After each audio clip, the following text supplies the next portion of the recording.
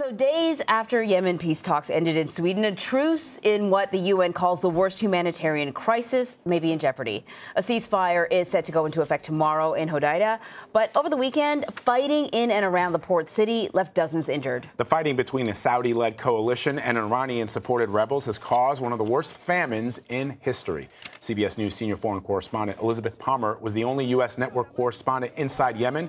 We want to warn you, some of these images are graphic.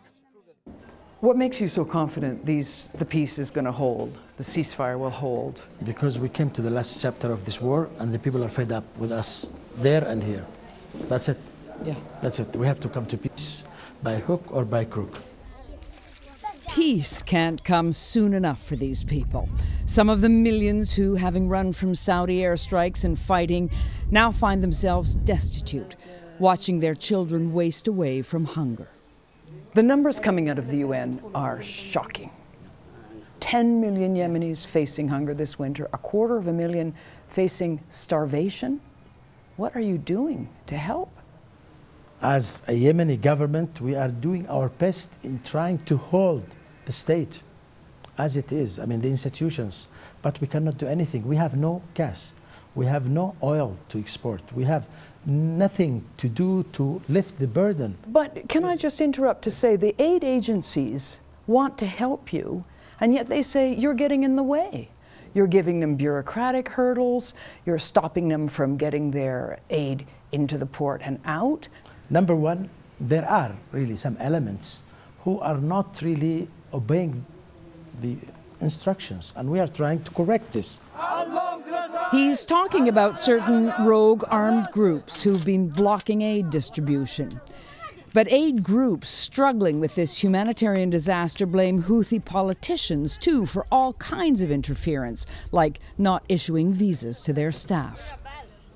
In 1 month, if you come back to this country after when peace starts moving, I can tell you that visa restrictions will be lifted. And will aid be moving?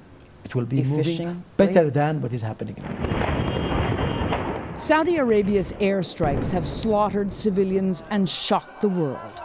Now that the U.S. is reducing its military support for that air campaign, Sharaf hopes Americans will put pressure on Saudi and its allies to support peace in Yemen. The U.S. as a state, as a big continent, has a lot of influence in our part of the world.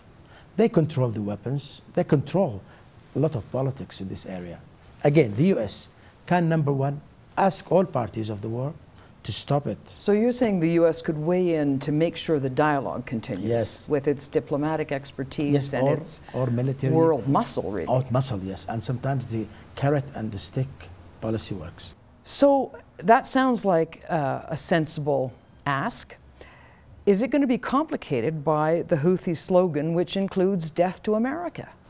We don't want death to America at all. Why should we? But they say it on slogans which read "Death to America" plastered on walls all over Houthi territory in northern Yemen. We are welcoming any rule of the United States to stop this crazy war. And how? By pressurizing the Saudis, the Emiratis, and all the other parties from our side.